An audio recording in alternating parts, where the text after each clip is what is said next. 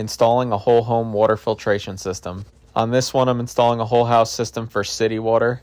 This is a 4-stage filter system with only 2 cartridges. The first cartridge is a sediment and scale filter, while the second one is a carbon and lead reduction filter. I pre-painted a piece of plywood, cut it to size, mounted it on the wall, and then hung the filter cartridge system on that plywood. Here I'm prepping a bypass. I do this on all of my filter systems. All it is a combination of valves that allows you to bypass the filter system completely if you're doing a filter change or if there's an issue with the system. This just means you can keep your water onto your house and have the filter system completely off.